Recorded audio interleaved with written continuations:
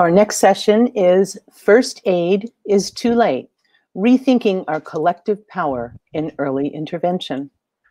And now, Dr. Anu Partap. Hi, everyone. It is so wonderful to be here, sort of, right? I really wish I was in the same room with you all. I do feel like having participated in the last session, we had some kind of connection because I got to see how many of you have joined today. And our last speakers were fabulous. And I'm still really thinking about the things that I learned from them. And I hope what I'm going to talk about continues to expand on or build on what they've said, and maybe I can change some of what I said based on what I learned from them as well. So if you want to go ahead and pull up the slides for me.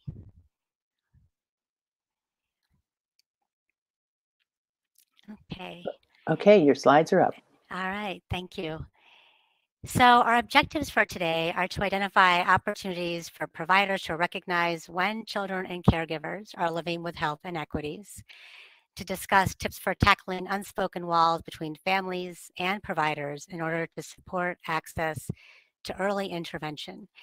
So I have spoken at Congress before, and I really want to extend my admiration for the fact that the board and Kathy have been able to figure out a way to creatively connect all of us during this really tough time of isolation and not being able to connect with each other as easily.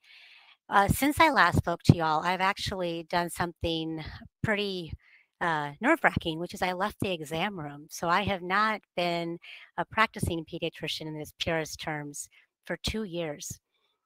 Leaving the safety of an exam room to go out into the community and really hear from families, community leaders, elected officials, and really dive into what's working and what isn't has been eye-opening and, as you heard earlier, humbling, and has really changed the way I think about public health, our role in pediatrics, and how all of us support or unintentionally don't support our families who are just doing what they were wanting to do, which is raise healthy, happy children. So all of those concepts are sort of spread out throughout our 30 minutes together. It begins with this, which is a definition of health equity. I'm going to show you two, but it's really a public health term. This one is from the WHO, and it says, ideally, everyone should have a fair opportunity to attain their full health potential, and no one should be disadvantaged from achieving this potential. There's a lot more to it, and that's already a little bit heavy, right? So I like what Robert Wood Johnson Foundation did, and they call this their 8-second definition of health equity, which is health equity means that everyone has a fair opportunity, fair and just opportunity to be as healthy as possible. So fair and just are probably the most important terms in that sentence. And oftentimes I think I believed for 20 years that this was something I just did naturally by showing up to work every day. And then a lot of this kind of tools and technology started coming out. If you haven't done this, I encourage you to do this. This is a website you can go to from Robert Wood Johnson, and the URL is there. And you can actually find out, based on your home address or another address, what the life expectancy is for that area. So it's not even by zip code, which is pretty big sometimes.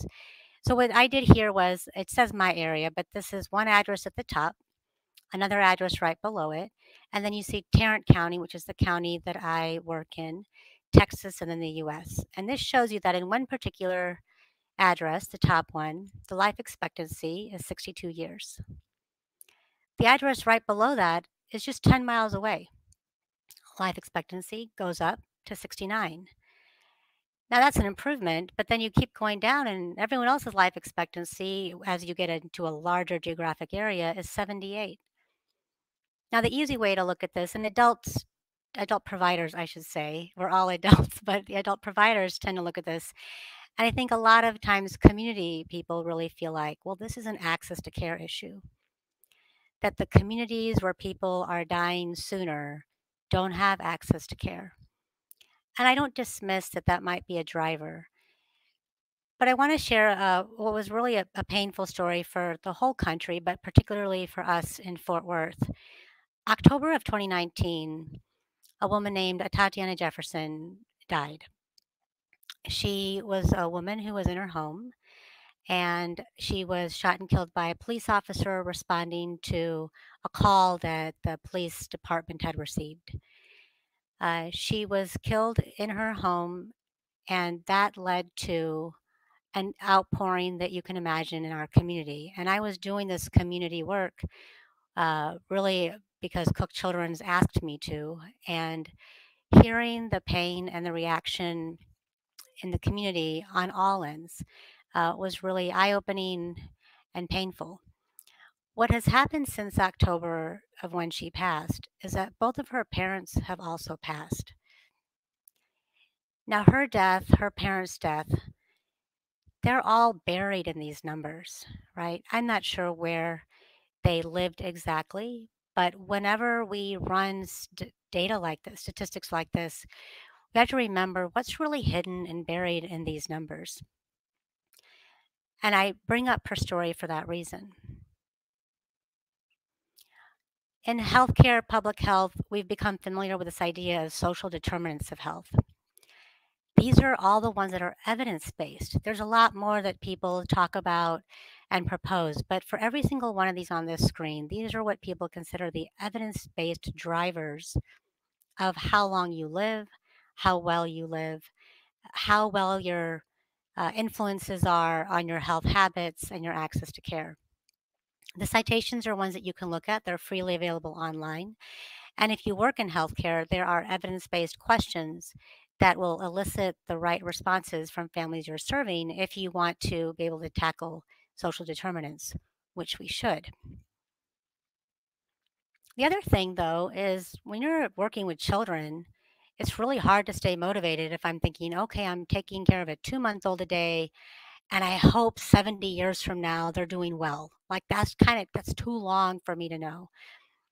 Because I have practiced pediatrics for a couple decades, I had the aha moment a year ago that a lot of the patients I took care of, if I look back even to medical school, some have passed. You know, the adult patients I took care of have likely passed on. And a lot of the children I took care of are now parenting. And this information is where we've landed, right? Is looking at adverse child experiences. In our last session, David did a great job of talking about this already.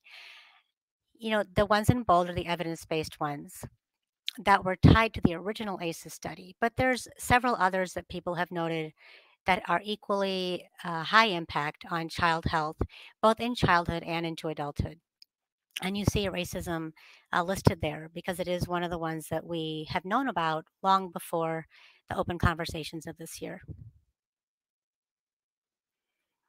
So when I think about life expectancy and I think to myself, well, that's kind of far out, I'm going to propose today that this is another metric that we have probably overlooked as an entire community. I have no doubt many of you have been looking at this data and have thought about this data and are leading this data effort to improve things.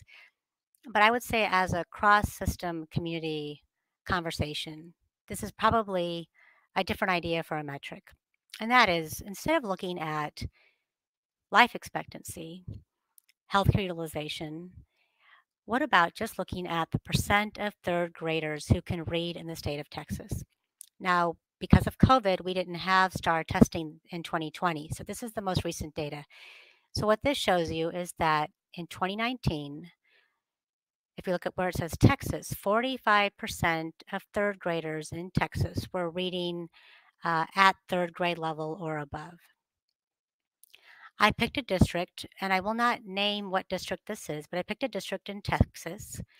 And at this district, out of all the third graders, 34% were reading at third grade level or above. Now, I want you to think about your reaction to these numbers when you hear them. So, what was your reaction? Was it nothing because you already knew the data, like it's old news, which is totally fair because it's not necessarily new? Did it make you angry at parents or at teachers? You know, oftentimes star reading rates in Texas become a thing about teachers. Are you mad at the students? Like, show up, people. You got to study and read, right? And often I'm a mom of two teenagers, and I do say that on a daily basis. Or were you mad at the district? I didn't say what district it was, but it's like, why is this district lower than Texas? We talk a lot about school financing in our beautiful state of Texas, but Texas is performing higher than this district, but that higher is 45% are on par for third grade reading. What about were you just overwhelmed? I mean, sometimes, especially now with COVID, right? You're just overwhelmed, like, "Ugh, that's like another bad thing I have to deal with. And I really can't. I hope somebody's got that because that's too overwhelming for me. And now I'm going to move on." Or many of you are advocates. That's why you're at this conference. Or are you just like ready to help, but you're not sure how? Well, I really want us to think about something. So, my question for you is this, like, why do we talk more about COVID-19 data or the price of gas than when we talk about why so many Texas children can't read well at the end of third grade? I mean, it's never a dinner conversation, it's never a casual conversation, but COVID-19 data is the price of gas every time it goes up or down, it's a whole conversation. But the fact that most of our kids in Texas can't read at the end of third grade, can't pass the standard. They do pass the test, but they can't meet the standard of third grade. Um, is serious. It's alarming, and it's something that all of us have a collective conscience to think about. Now, I want us to use all of our smarts about ACEs and think about what that means about education. The reason third grade reading matters, right, is because it becomes this potential fork in the road for our kids. So third grade seems to be this benchmark. If you do well in third grade, you have a much better chance of making it through high school and doing well later. If you're not doing well in third grade, you have a much harder time, much higher risk for not making it out of high school. Now, if you think about ACEs, we have long acknowledged now for years that nearly 40% of adults have experienced two or more traumas in their childhood, not as adults in their adult households, but in their own childhood. Now, this data has been validated again with a national-wide survey that had 200,000 adults in it. So there's no way we can say, well, it was a certain group, it was Southern California, it was just this one zip. It's not. This is 200,000 United States people, people who live in the United States, who come across all languages, ethnicities, incomes, education levels, household makeup. We can't escape this number. But I want to tie this more specifically in with school performance. So the 200,000 adults, you can look up this article. The citation is there for you. But I looked at the numbers more carefully, and here's what it actually shows. Is if you look at the 10 adversities in childhood that were studied in ACEs in the original study, the ones in yellow, if you experienced those in childhood, those adults were more likely to live in poverty today and not have a high school degree. So physical abuse, incarcerated relative, having a mother who was treated violently, having a parent with an addiction, or living in a household with an addiction, or having parents who were divorced.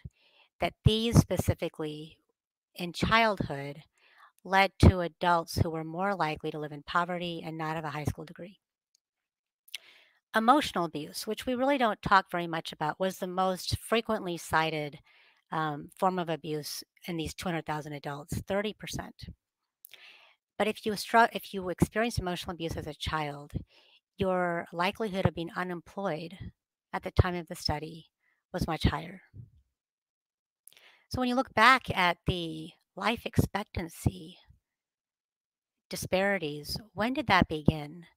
And what were the drivers for that well before those folks hit the age of 60 or didn't? Well, what's the link between adversity and learning? It's kind of intuitive, right? But I want to make sure that all of you can share this with your family and friends in a way that they can then share it with their family and friends. This is a really important topic that there's some opportunity for us to dive in further. So the idea is that you experience maybe some adversity, trauma, or some serious parent stress We heard beautiful reviews of how nothing is more important than this connection between caregiver and baby, caregiver and child, that's all that matters in this universe is that bond between caregiver and child. But when it's bombarded by stress, if it leads to caregiver neglect, that perception of neglect by that child or baby in the early years can trigger a stressed brain response in the child. And that stressed brain response, chronic, can really lead to changes with safety, health, learning, and life potential. And learning has always been buried in this list. Now, in Texas and in lots of counties, we have taken trauma informed care on like it is a new flag. Like it needs a flag, I think, at this point, right? Trauma informed care is a part of our language in the state of Texas. I'm very proud of that. When you look at health equity through the lens of adversity, science, and trauma informed care, it's sort of at the end of this train, right? So there's some ACEs that happen, some kind of adversity. It can create this traumatic or toxic stress, and then we provide trauma informed care. But from an equity lens, is trauma informed care early enough? We as humans often can only address what we know about. It's in front of us, right? We hear it, we see it, we sense it. There has to be something that tells us in a relationship with a family that something isn't right. But is that really early enough by the time we can recognize that there's a problem? The same survey of 200,000 adults, this is per ACE, the percent of adults that had this childhood abuse or high risk family situation, right? So out of 20,000 adults, 18% said they were physically abused. They had to remember it too. So keep that in mind. They had to be old enough to remember any of these experiences. Look how high these numbers are. So, from an equity lens, are we really able to guess which parent or child is living with an adversity?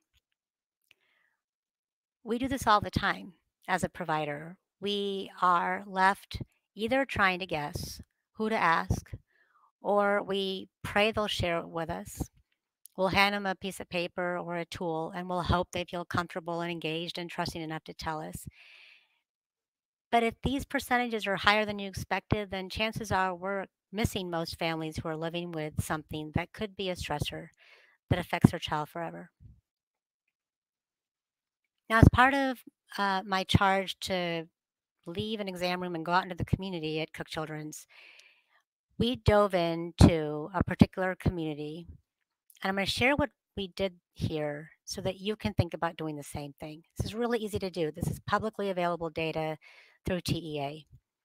So for this one particular district, we picked one pyramid and we took, in this case, I'm just showing you 3 elementary schools. And what this is showing you is that while the district had a third grade reading rate of 34% and Texas had a reading rate of 45%, for these 3 elementary schools, for the first one, they were at 19%, the second was at 25%, and school number 3 was at 20%. So 20% of all third graders in school number 3 were reading at a third grade level. Well, what if you took kiddos who just received free and reduced lunch, which was the majority of students in these schools? Well, it goes down a little bit. So now if income is a factor in how you look at student scores, their scores went down. What if you divide by race? Now, the majority of students in these schools are African American. Well, one of the schools it went up a little bit to 26%. That means 1 out of 4 African American third graders in school number 2 were reading at or above a third grade level. But look at school number 3. Went down to 9%. 9%. 9% of third graders in school number 3 were reading at or above a third grade level. What is the likelihood that without any intervention, that with just hope and hugs and prayer, that these kids are going to be the children they were born to be and that their parents planned for them to be? Then we looked at Hispanic students. It goes up a little bit for school 1 and 3. School number 3 got 2 stars on there because they exceeded the district, right? So in school number 3, Hispanic students exceeded the district average. That's great news, but it's still 39%. And it's not where the whole state of Texas is. So my next question for you is, what reaction did you have to these numbers? What questions did you find yourself asking? I will tell you that when I sit at the table with leaders and families and they see this data, it has brought people to tears and has brought other people just wondering, what does that mean? But I think everyone has been struck.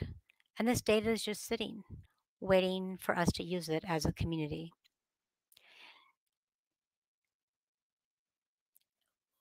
A couple of things that I will frequently hear when we share reading rates is that, well, parents are just disengaged. You know, they've tried, no matter what someone says or does, they just don't care, that the parents just don't care. Or sometimes they're talking about the teachers, that somehow it's a failure of the teachers that only 9% of those students can read at a third grade level.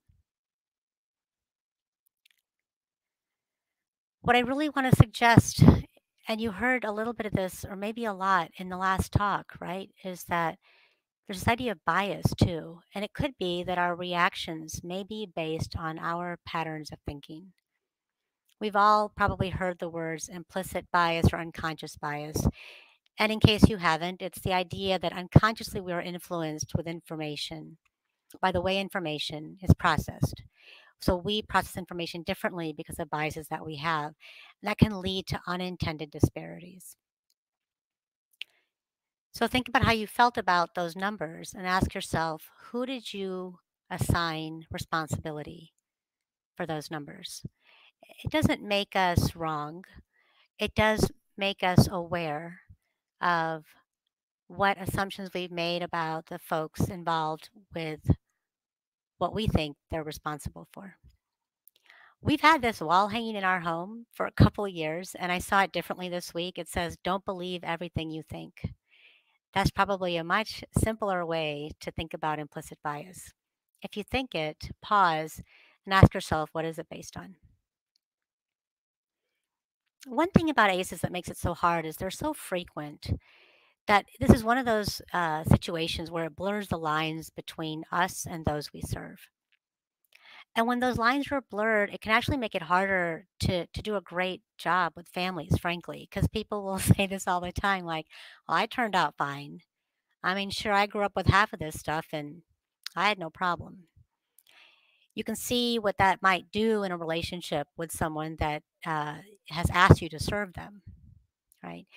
That now we have put on them that our ability to turn out X, Y, and Z implies that they should too. Or we do the opposite. And sometimes, as compassionate caregivers, we do this more readily, which is like, oh no, this is terrible. Like, this child has experienced so much, like, there's no way things are going to be okay. Or in a very serious note, like that someone says, I personally have experienced these things and it is not going to be okay. Anytime we jump to that, whether it's out of compassion or expectation, either direction, we have sort of disenfranchised that family to just be who they are and experience, as you heard in the last session, to be who they are at the time that we're experiencing that relationship. So equity requires unbiased engagement. First and foremost, equity requires unbiased engagement. So these phrases, right? Well, it's their culture. I hear this a lot. Now, I worked with uh, clinics that only served families who were African American. I've worked in clinics that only served folks that were Native American. And I've worked in clinics that have only served or predominantly served families who were not only immigrants from Latin America, but only spoke Spanish. And I heard that things were about their culture in every single one of those settings. People say, well, it's my culture. So I'm Asian American, and I will tell you, I spent years being guilty of this. I would ascribe everything that I grew up with as every Indian American's culture was the same as mine. No joke. I did this for decades until I caught myself doing it and realized, yeah, Indian Americans are pretty diverse too. So it's probably just me and my family that I can make assumptions about. The most scary one is actually there's no point in talking about it. That does come from caregiver fatigue, helping fatigue, secondary trauma. It becomes a defense almost because the investment of energy, compassion isn't returned. And when it's not returned, we feel sad or mad maybe about it, which is a very human, normal response. But in that way, we also say, like, there's no point in talking about it because it's not going to matter. And then equally bad, that's how these kids were raised. It's all they know. I mean, to assign an outcome to a category of children is not why any of us are here today. It's not why any of us chose the professions we chose, but it is a potential symptom of the systems we work in. And it's something for you to hear, listen for, and acknowledge and think about what we can do to tackle that. So we really can bridge science, compassion, and equity for every child if we think about this a little bit differently. Because the real question is this: it's not that all ACEs and social determinants are bad, it's that they affect the child parent dyad, but to what degree is up to the caregiver. Not actually up to us, it's up to the caregiver. But in it being up to the caregivers are depending on us to support and not interfere or make worse their ability to attune to their child. So you have these high risk social determinants for ACEs. You got this beautiful, nurturing caregiver relationship that's protecting this little one. And the question is, will it trigger chronic HPA axis activation and child health issues that affect parenting? Not it will, but will it? So risks hide in many forms. And so I do think that every family deserves the opportunity to know what help is out there, whether they share that need for with us or not. But when families present, and if we're not going to universally screen, then at least let's not let families in these groups slip through our fingers, right? Every family with an infant is a family with opportunity and risk. Our children with special health care needs, a child who has trauma symptoms, which can look like any symptom can be a trauma symptom. When you have children who are recovering from abuse or neglect, so the populations that should be an automatic flag for us, if you hear a child is in foster care, if a child is living with kin, or if a child's been adopted. So those are indicators like, oh, I wonder what happened in the original birth family system for this child. And it could be, oftentimes, especially with foster care and kinship and domestic adoptions, that this child is recovering from abuse or neglect of some form, and that doesn't just go away because they moved homes, right? They changed addresses. They didn't change the script that is written into their lives. When we have caregivers with an untreated mental illness, intimate partner violence, or substance use disorder, this is especially a call out to those of you who serve adults, or if you have friends who serve adults. Our adult healthcare providers are probably the first gate to that adult client's children being identified as a child who's lived with adversity that may affect their trajectory. So every time we have a caregiver reaching out for help, let's make sure the caregiver has the opportunity to be a spectacular parent to the children they've been raising through these really tough experiences. There's also just high risks to social determinants of health. If someone is struggling with food or housing insecurity, I mean, great, they need a place to sleep first and foremost. Everyone needs a tummy that is not hungry. Absolutely. But let's not stop there. Let's remember that if your family's in those situations, it's a flag for other risks that may have led to this point that they can receive support and services for. I'm going to focus on 3 of these groups.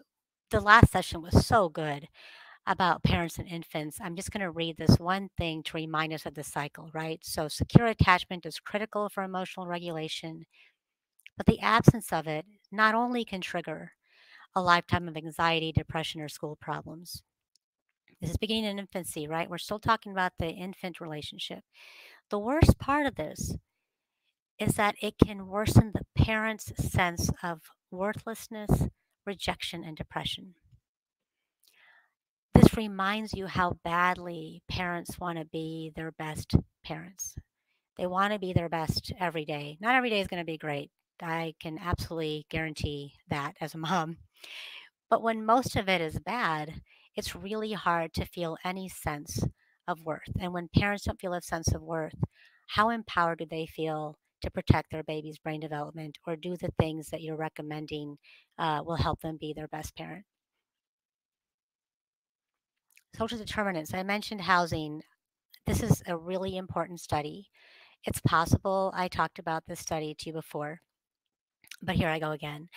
These researchers surveyed 22,000 people, and what they found is that they lumped together families who were either behind on rent, had multiple moves, or were homeless, and then they compared certain outcomes for them for those who had stable housing. And what I did when I looked at the data was I combined behind on rent, multiple moves, and homelessness. And you'll see here that the numbers aren't that different.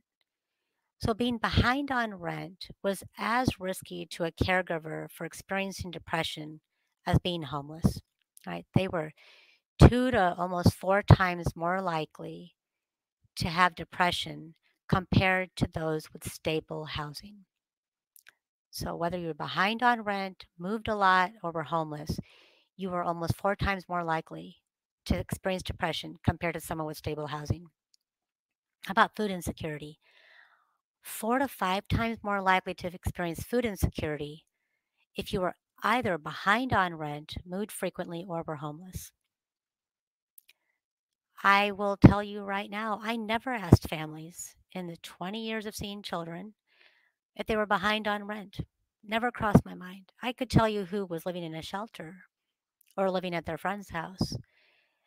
During COVID 19, I know we had a grace period there where families were protected from being evicted, but we're going to have to be really thoughtful about seeking this information out as we help families thoughtfully and in a relevant way and ask about being behind on rent. How about the child foregoing health care? Children skipped health care 2 to 3 more times more likely than if they had stable housing. Now, when you think about it like, well, they had a cold and it doesn't really matter. It actually does matter because 1 in 5 US children has a special health care need. And if children go without their health care when they have a special health care need, what does it do? It stresses the caregivers out more because that health condition is still showing up at home.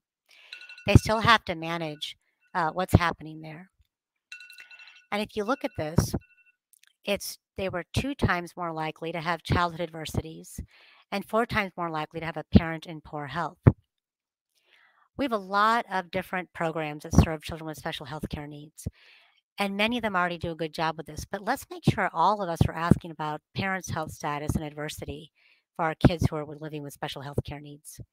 The other concerning thing is that children who identified as Black and non overrepresented in our population of children who have special health care needs. And we have to really think about whether that's necessary or not. If it was all a condition specific to African American children, that might be fine, but that's highly doubtful that that's what's driving the disparity. Childhood trauma symptoms show up in all kinds of ways. You know, the way babies look, toddlers look, pre-K or school age children look, and high school students look is really different. So for our babies who have trauma symptoms, it might be that they're more fussy, they're the kiddo gets labeled as colic, they have feeding issues, sleep problems, injuries, because maybe there's intimate partner abuse and they got knocked out of someone's arms during a fight. These are things that really do happen. Loose stools because their GI tract is just so sorry, their gastrointestinal tract is kind of revved up from stress, just like we can get right before we're really stressed. Or they have developmental delays. And our toddlers, developmental delays, again, acting out, that kiddo who's head banging won't quiet down, it's just really stressed. not sleeping. Are we really going to fix sleep through a lot of sleep hygiene if the underpinning is trauma? Probably not. And they're more sick. Pre-K and school age become more concerning because these kiddos become more disruptive in a classroom environment. So we become much more attuned to kids as they begin interfering with our own atmospheres, right? Like in group settings. So behavior issues, toileting, this is when learning problems start to emerge. If we always thought of a learning problem or developmental delay as a potential red flag for families struggling at home, it would be a transformative early intervention opportunity than us simply referring out and following up. In high school, when we think about our kiddos who are risk taking, oh my gosh, so high school students are so annoying sometimes, right? But what's really happening is they're responding to stress. And we have an opportunity to really think about how do we reinterpret their behaviors as an unaddressed trauma. We missed infancy, toddlerhood, and school age. It's never too late to connect with somebody in high school and realize that what they've been wanting lifelong is someone to listen and understand and help them heal from trauma before they feel high school. For my pediatrician friends out there, or if you have friends who are in pediatrics, have them read this policy statement. It's old, 10 years old, and it talks about the fact that we can decrease child health disparities through the implementation of the principles and practice of child health equity. These are the sample list of conditions really that I would ask we don't forget about when we're serving children and families. If we see any of these, it's an opportunity to pause and think about adversity and trauma and what we haven't done. So to relook at this a little bit differently, right? It's the caregiver who calms a child's neuroendocrine stress response, not us. Our role is right here. Let's make sure to intensively support nurturing protective caregivers and not somehow undermine or interrupt this beautiful relationship that's necessary for lifelong health.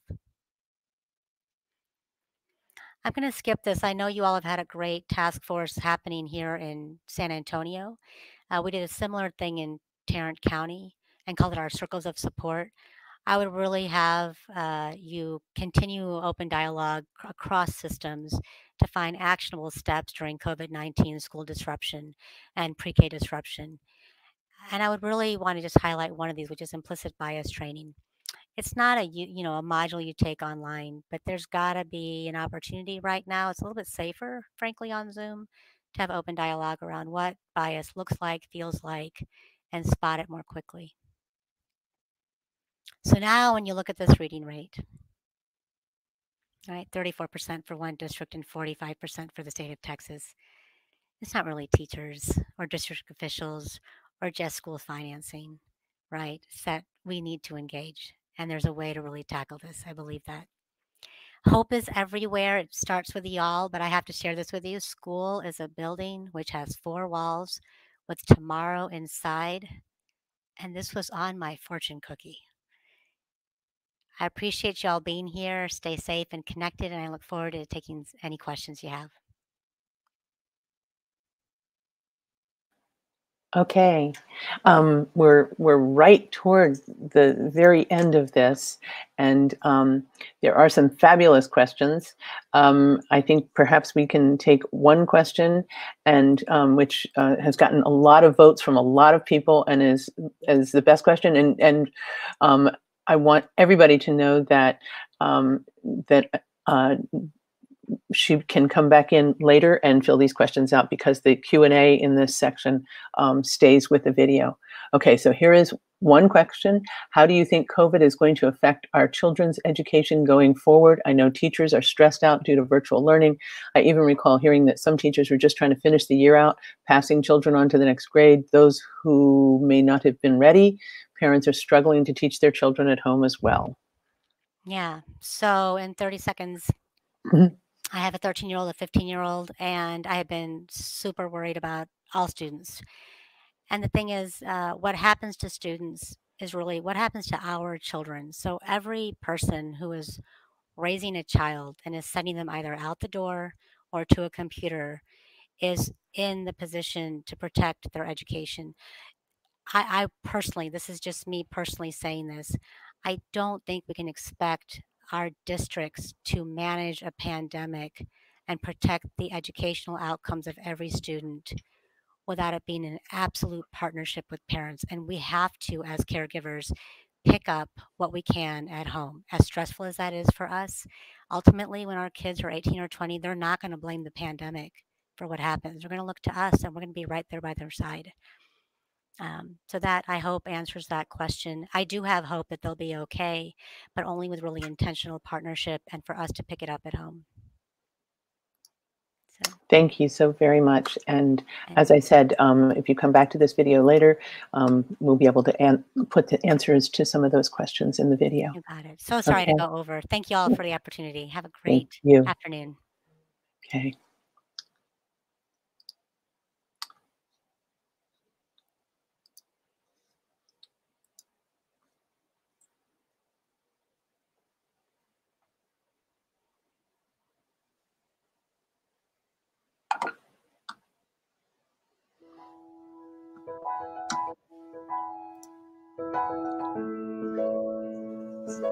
Hi, I'm Kathy Fletcher, and welcome to Voices for Children of San Antonio. Voices for Children's mission expands our community's capacity to respond to current and emerging needs of children through purposeful and strategic advocacy that improves programs, practices, and policy. Our vision is to open windows of opportunity to engage and energize the community so that every child moves every day toward a bright tomorrow. As an early childhood consultant, I serve on the board of Voices to support those in celebrating